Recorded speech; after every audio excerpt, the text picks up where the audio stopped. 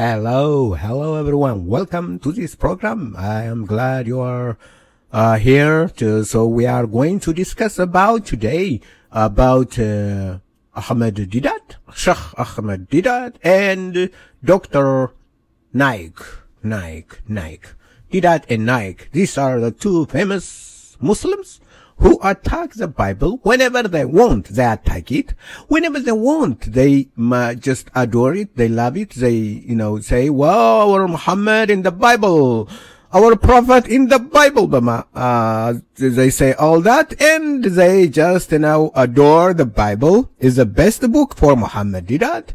Is the best book for Zak Naik and Zakir Naik and others. And when they are not, when it's explicitly tell us about the bad nature of their prophet, they just blow it up. Let us listen from this old man, Ahmed Deedat, Sheikh Ahmed Deedat. Let's listen and watch today. Chapter 38. Read. Verse 15 also onwards. Judah, the father of the Jewish race, he goes and commits incest with his daughter-in-law at the roadside and begets bastard children from her. This is the Holy Bible. Not only that, but Allah Ta'ala himself, what he does to Ibrahim's wife, Sarah. This is a Bible. Judah, he went to his son's wife because his son died and she was widowed, and he went to her and had sex with her. Is that the Holy Bible? How come you call it Holy Bible? How dare you call that book a Holy Bible? A Holy Bible. Not doctor, he's a cowboy. Ahmed Deedat, Sheikh Ahmed Deedat. He got his prize.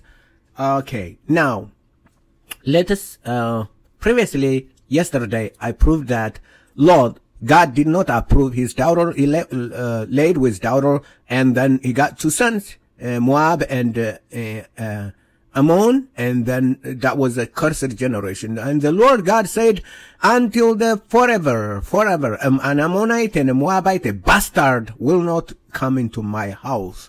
That was the consequence, and that was a bad side. You guys can listen and learn from there.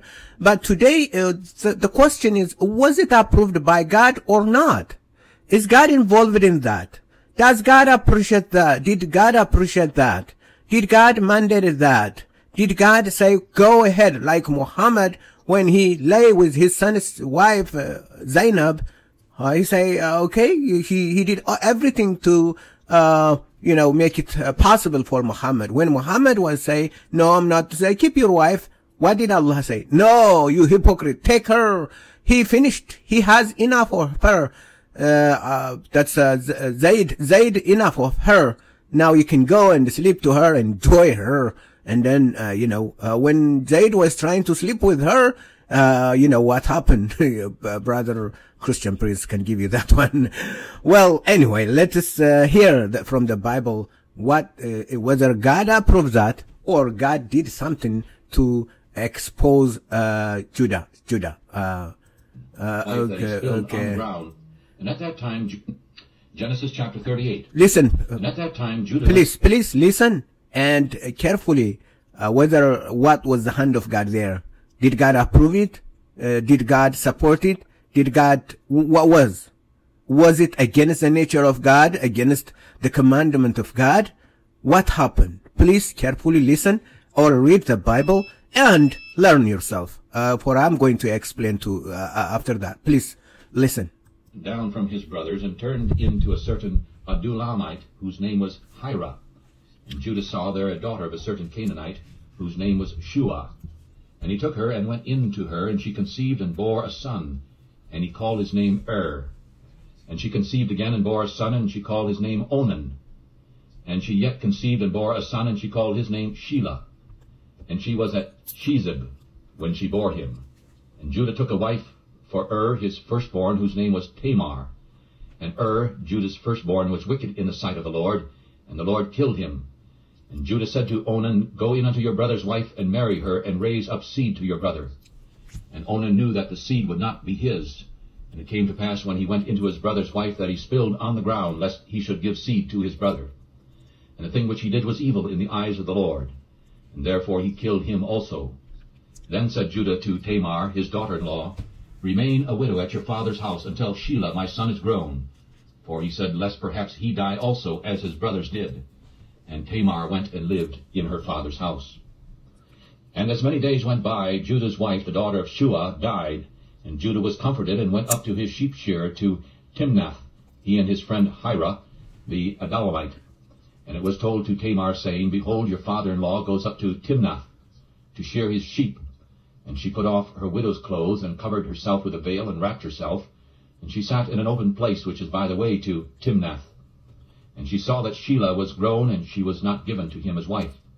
And when Judah saw her, he thought she was a harlot, because she had covered her face. And he turned aside to her by the wayside, and said, Come, I pray you, let me come in unto you. For he did not know that she was his daughter-in-law. And she said, What will you give me, so that you may come in unto me? And he said, I will send a kid from the flock. And she said, Will you give me a pledge until you send it? And he said, What pledge shall I give you? And she said, Your signet, and your bracelet, and your staff that is in your hand. And he gave it to her, and came in unto her, and she conceived by him. And she arose, and went away, and laid away her veil from her, and put on the clothes of her widowhood. And Judah sent the kid by the hand of his friend, the Adullamite, to receive his pledge from the woman's hand, but he could not find her. Then he asked the man of the place, saying, Where is the harlot who was openly by the wayside? And they said, There was no harlot here. And he returned to Judah and said, I cannot find her. And also the men of the place said, There was no harlot here. And Judah said, Let her take it to her, lest we be ashamed. Behold, I sent this kid, and you have not found her. And it came to pass after 3 months afterward that it was told Judah, saying, Your daughter-in-law Tamar has played the harlot, and also, behold, she is with child by whoredom. And Judah said, Bring her forth, and let her be burned. And when she was brought forth, she sent to her father-in-law, saying, I am with child by the man whose things these are. And she said, I pray you, observe whose things are these, the signet, and bracelets, and staff. And Judah acknowledged them, and said, She has been more righteous than I have, because I did not give Shelah my son to her. And he never knew her again. And in the time of her travail, behold, twins were in her womb. All right. You can go and listen everything. So what does this teach us? What did God did? So we learned that God was not happy at all. He exposed this man called Judah. Judah, according to the commandment of God, he should have given her her son, because if the son, the first one, dies, the second one has to marry the same, so that he can, have generation or a seed for the dead one, for remembrance of the dead. That's a biblical, no? But he didn't do that. Oh, this is a very bad woman. She's not like one. She's gonna kill my son, so I'm not going to give her.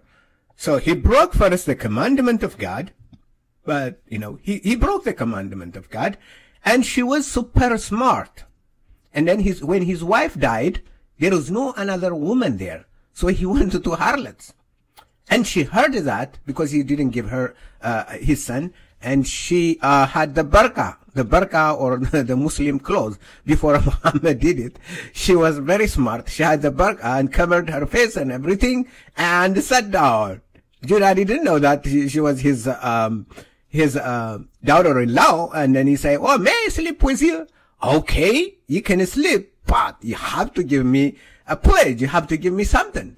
Okay, what? Your signet, your staff, everything. Give me and you can sleep with me.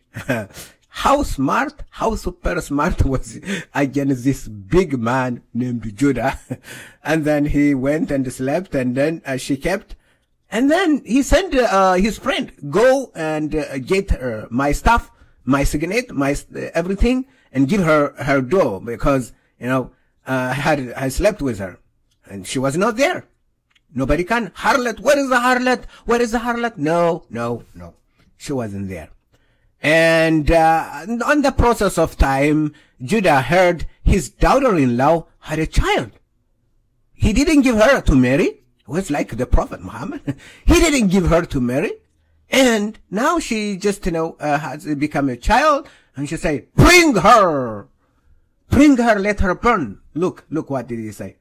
And it came to pass about 3 months after that it was told to Judah, saying, Tamar, thy daughter-in-law has played the harlot. She became harlot. And also, behold, she is with a child by whoredom. And Judah said, bring her forth and let her be burned. Wow, like the Prophet Muhammad. This man is, God is gonna humiliate him. God is gonna humiliate him. You see? Bring her and let her burn. And when she was brought forth, she sent to her father-in-law, saying, by the man whose these are, I am with child. And she said, discern, I pray thee, whose are these? The signet, the bracelet, and the staff. And Judah acknowledged them and said, she has been more righteous than I am. She just is righteous. I'm not. I'm sorry. I'm not a good man. I'm not a good man. I didn't follow the commandment of God. Now I am punished. I'm sorry. What did he say? He acknowledged them, and he said, she has been more righteous than I, because that I give her not to Shelah, my son, and he knew her again no more. He didn't know after all. This man didn't know, because he went to look for a woman, and she deceived him. She put on the burqa, the hijab, like the Muslims deceive that way, you know. The hijab, Afghan woman, they just like, and then he couldn't know. And she played him. She caught him. So is that according to God? Or he was humiliated? Was he humiliated? He say, I'm not righteous. He's more just person than I am. I'm not a good person. I'm the worst. That's what the language is. Because God humiliated him. God is like a father. You know, that the father say, don't do it. Don't do it. If you do that, a good father, what he don't do? He's gonna punish you. He's gonna punish you. He's gonna humiliate you. The son. God is like that. Why? He didn't respect God's commandment. But still, God is a father. He's not going to throw out, burn his son into hell. But he showed us that he humiliated this man. Because this man was very, very much humiliated in front of his people. It's not like, bring her, let's burn. And they went to, a lot of people went. And were they going to burn her in front of, you know, the people, the whole land. All right, Judah, yeah, these are, whose signet, whose bracelet, whose stuff is this? I'm sorry. I'm sorry. Shame on me. Shame on me. Shame on me. Shame on me. That's the punishment of God. God humiliated this man because he didn't obey the commandment of God. It's not, so compare this one to Muhammad, who knowingly went and slept and took his son's wife. The son was not dead. This one was dead even. And he didn't know when he went to her. But Muhammad, Allah, you know, kicked his heart to jump because of joy. You know. And then he say, well, go and sleep. I gave you. That is a God of Islam. The God of Israel, he humiliated this man. That's what I am not. She is more righteous than I am not. I'm not. Don't consider me a good man. That's what. She is better than me. She's the best one compared to me. That's what he said. You see? Did Muhammad not know this? No. Did Naik, Dr. Zakir Naik know this? No. They don't know anything. But God is just. God is great. Thank you very much for watching and listening. Share, like, subscribe, and invite friends. Thank you for watching, and may the Lord richly bless you. Take care. Bye-bye.